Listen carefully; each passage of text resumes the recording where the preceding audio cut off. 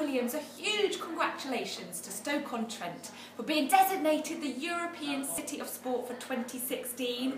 Great opportunity for everyone in Stoke to get involved in sport, for children, for people who've never done it before, and for women in particular, to have this opportunity to go out there and maybe try a sport you've never done before. I can't wait to be involved in the opening ceremony. I'm thinking back to when I was at the Olympics, and the opening ceremonies can be so much fun and get so much excitement there in Stoke. So congratulations yet again, and I'll see you soon.